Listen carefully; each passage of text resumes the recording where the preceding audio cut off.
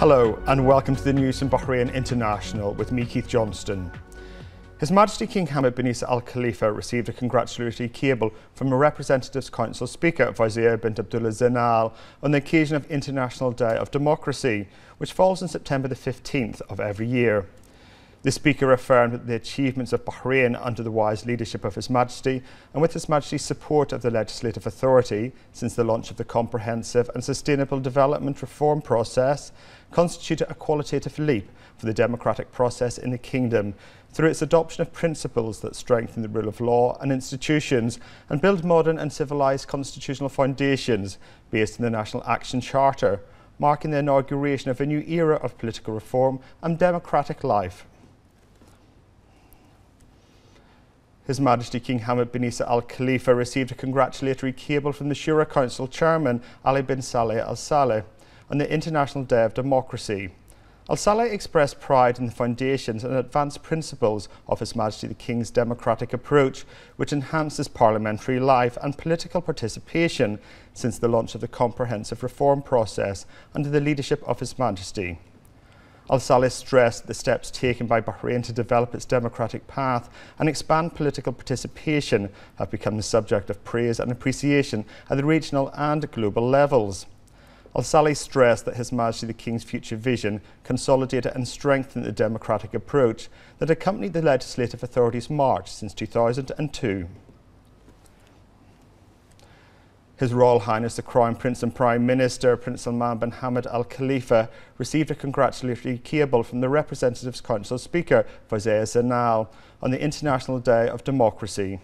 She affirmed that the achievements of Bahrain in light of the comprehensive development march of His Majesty King Hamad bin Isa Al Khalifa and the continuous support of His Royal Highness contributed to achieving an impact in the success and progress of the work of the legislative authority, which placed Bahrain in the ranks of developed countries through a series of important development projects that have been completed at various levels.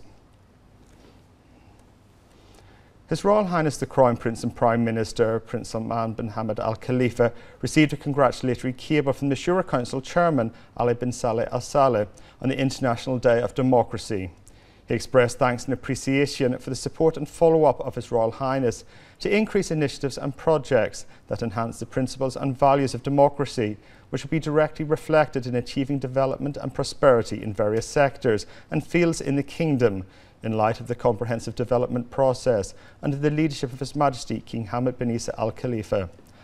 Al Saleh prayed to Allah the Almighty to bless His Royal Highness with health and happiness to achieve further progress and prosperity for the Kingdom. The website of the Parliamentary and Municipal Elections at vote.beh includes comprehensive information related to the electoral process to make it easier for voters and candidates to learn about the procedures for the upcoming election cycle. The website includes voters' lists and a service for correction and objection requests to the supervisory committees of the governorate within its jurisdiction. It also includes the laws and legislation that will organise the 6th electoral cycle in November. The voters' list will be available from tomorrow and for 7 consecutive days in the headquarters and public places that will be determined by the Minister of Justice, Islamic Affairs and Endowments.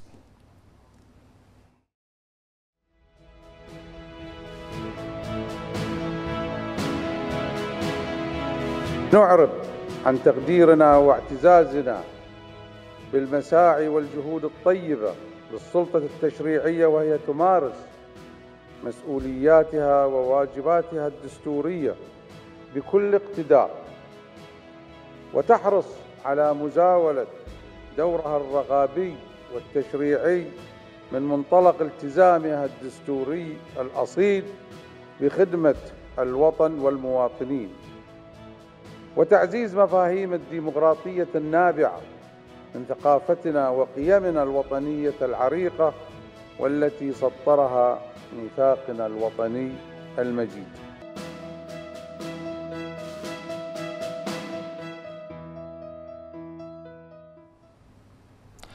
The first Deputy Chairman of the Supreme Council for Youth and Sports, a President of the General Sports Authority and President of the Bahrain Olympic Committee, His Highness Sheikh Khalid bin Hamad Al Khalifa, received the Chairman of the Board of Directors of Muharraq Club, Sheikh Ahmed bin Ali Al Khalifa, and members of the club's Board of Directors.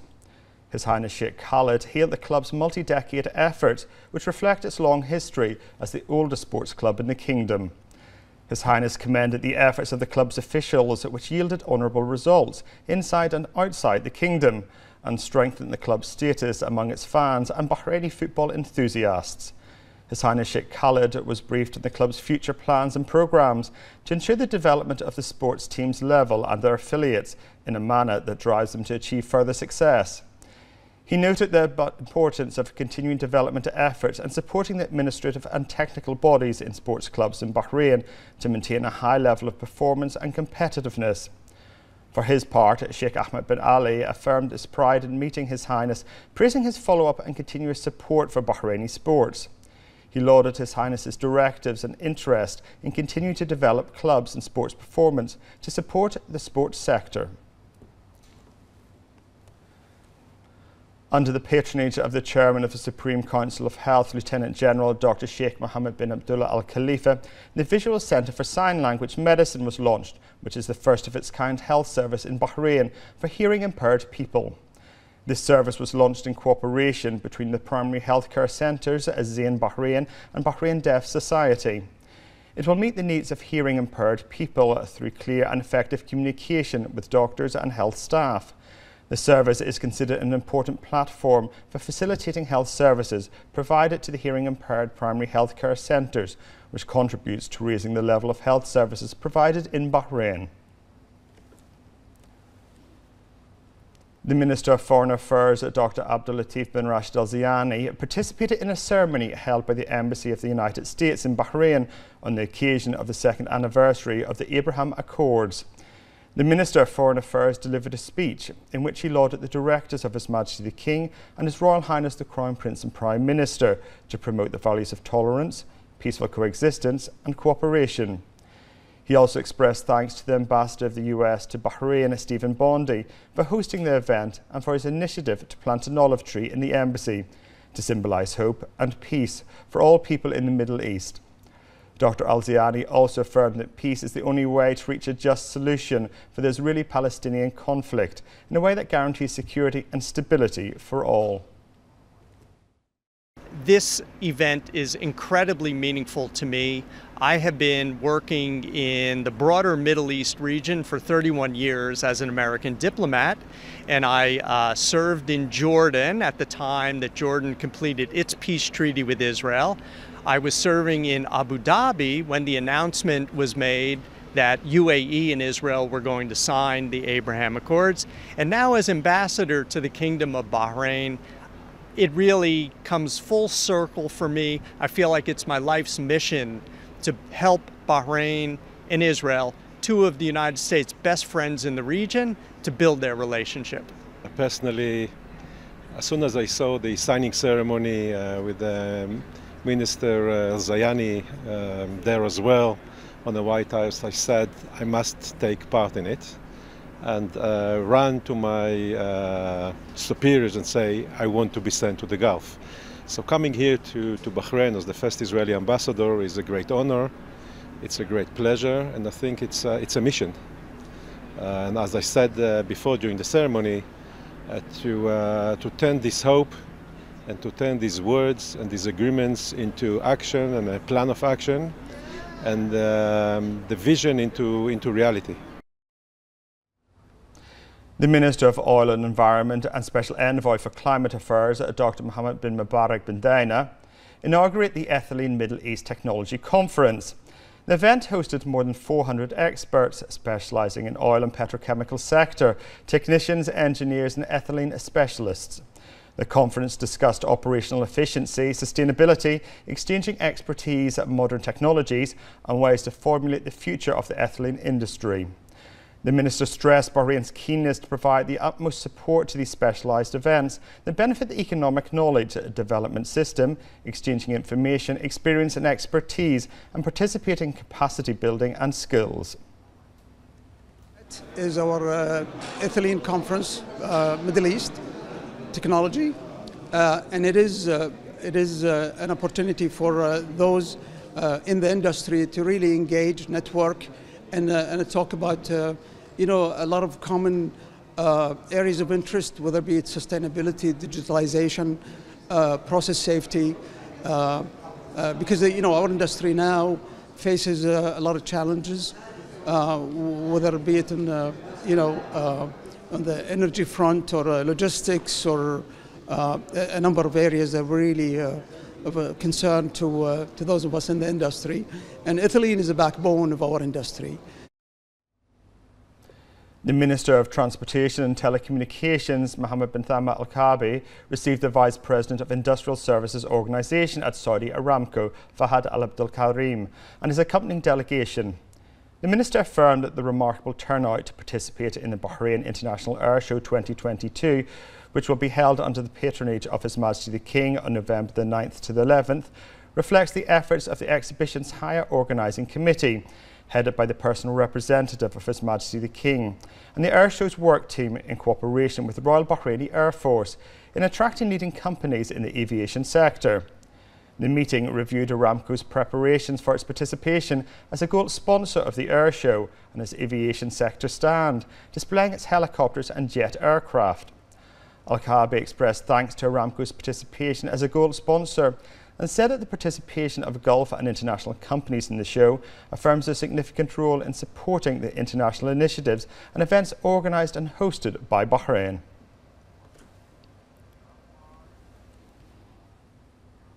The Minister of Housing and Urban Planning, Amna Al-Rumehi, participated in the 20th meeting of GCC ministers concerned with housing affairs held in Riyadh. She stressed the importance of implementing the decisions and recommendations issued by the Council, which contribute to strengthening the GCC's housing plans and experiences to achieve the visions and aspirations of the GCC leaders.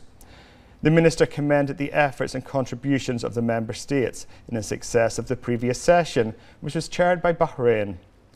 She said that the Ministry of Housing had fulfilled its obligations regarding preparing a current housing planning and applications directory, drawing its content from the housing experiences in Bahrain and GCC countries, noting that this guide would enhance the planning aspects, including in housing plans of GCC countries. The Prime Minister's Office announced the end of the registration period for the 8th edition of the Prime Minister's Fellowship Programme.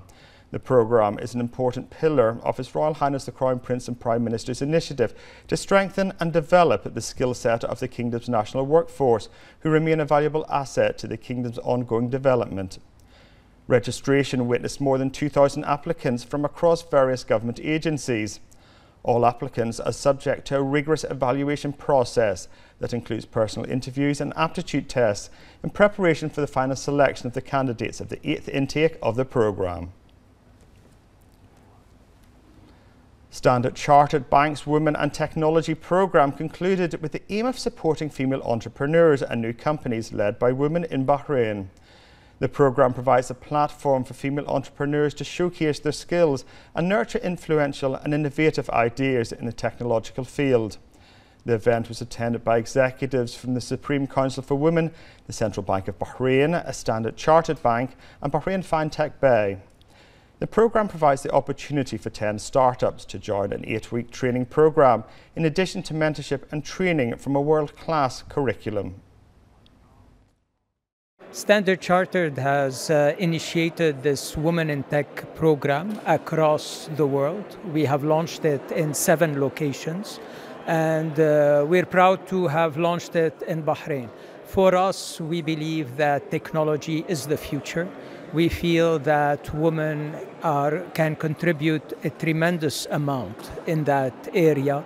There are a lot of very capable women, and with this program we would like to give them the opportunity to develop their ideas and build this women in technology cohort. It's been a great evening tonight to have the 3rd cohort of the Standard Chartered Women in Tech program take place now for the 3rd year in a row, developing women technology in Bahrain, starting off with 10 finalists tonight, and now we're down to choosing the last 3. I think this program has great impact for Bahrain, where we are creating women-led founders and women-led entrepreneurs to develop their solutions in the region and locally and in the region as well. We're so happy to win. Thank you so much to Bahrain FinTech Bay, to Standard Chartered Program, to the Supreme Council of Women, and to the Central Bank of Bahrain. We are so grateful to be part of this and to win, to be one of, women in fintech and to be given this opportunity. It's great. Our journey throughout has been amazing. We've been introduced to some great startups, had some great experience, great exposure, learning from different people, and broadening not just what we already know, but jumping into new industries and learning so much more.